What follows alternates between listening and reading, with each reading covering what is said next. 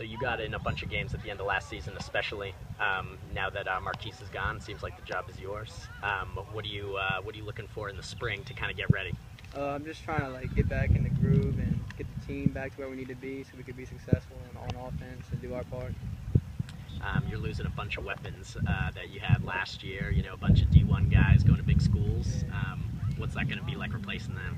It's going to be tough. It's going to be tough, but we're going to have to like get our tempo going a lot faster, so we can tire out the defenses more and we can play to our strengths. From what I hear, your whole offensive line is gone from last year. What's it like to be a quarterback behind a new O-line? Oh, it's different. It's different. It's a lot different, but I have confidence in them. I know they're going to pull through when we need them. This is going to be a lot of new players put in bigger roles. Mm-hmm. What do you guys need to do sort of to grow into those new roles? I think they just need experience.